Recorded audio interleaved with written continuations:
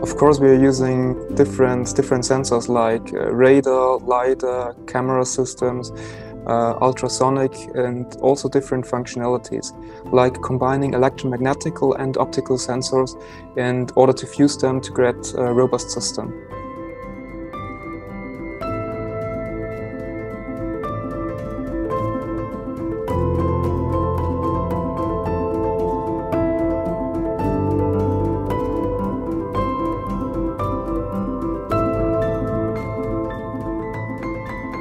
If you think when you're driving in the center of London, for instance, you have a lot of buildings with mirrors. There is also the reflection of this vehicle on the building.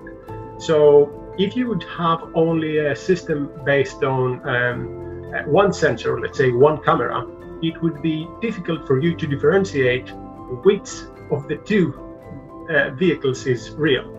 Very soon, I believe we will be able to experience and start using autonomous vehicles as a transportation service.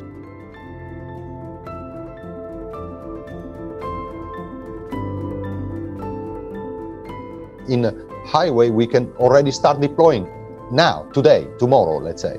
The barriers are not technical barriers, are other barriers. And this must be solved as soon as possible, otherwise we lose time.